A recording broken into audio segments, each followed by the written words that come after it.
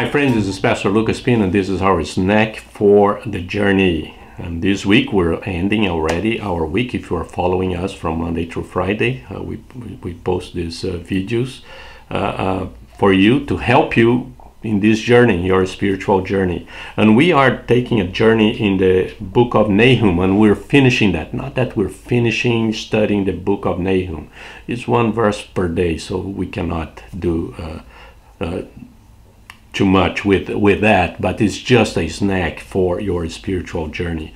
And the book of Nahum is a very important book, a powerful book, because it's a book that has a prophecy against Nineveh. We know the story of Nineveh because of Jonah. God sent Jonah there to prophesy against Nineveh. The destruction is coming, and they repent. God pushed the pause button and stopped the destruction.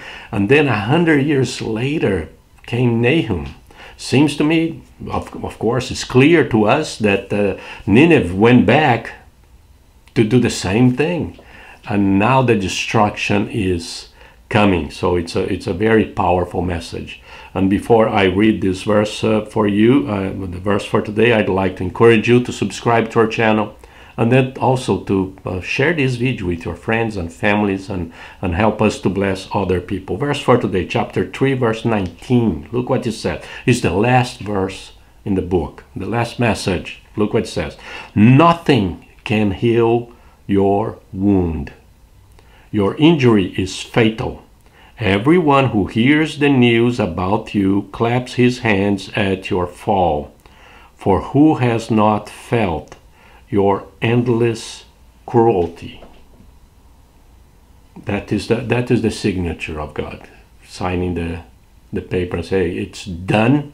It's a done deal.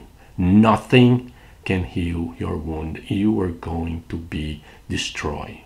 You are going to be annihilated.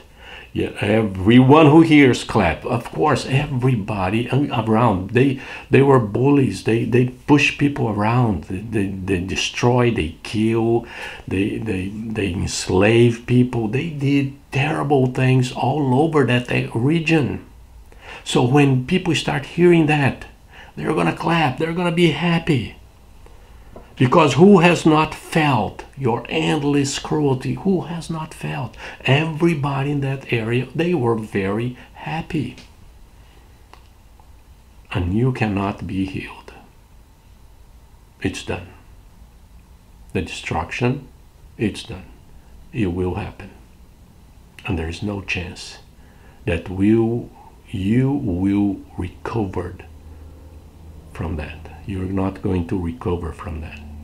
The recovering, it's not going to happen. The destruction, it's a done deal. It's a powerful message. It's a powerful way to end this book, because it says it is done, and it was done. Nineveh disappeared from the map. People could not find Nineveh in the map. Nothing. It was totally destroyed. Totally destroyed. It's a powerful lesson that you do not mess it up with God. And when you do that, and when you mess it up with God, and when you are evil, and your evilness is spread all over the place, God will deal with you. And your wound is not going to heal. God will deal with you. Your injury will be fatal. And you will disappear. You will be defeated. You will suffer. And there's nothing that you can do. And people around you, they will be happy that you are gone. That you are gone. That is the message. And it's very important for us, comforting for us to know that God will deal with our enemies. And He will do that powerfully. God is fighting for us. He knows what we're going through. Our brothers and sisters around the world that are suffering because of the gospel. God knows, and God will deal with those people. And their wound will not heal, and their injury will be fatal. And when that happens, people will clap and be happy. And that is great news. Great news. And this is our snack for today. God bless you.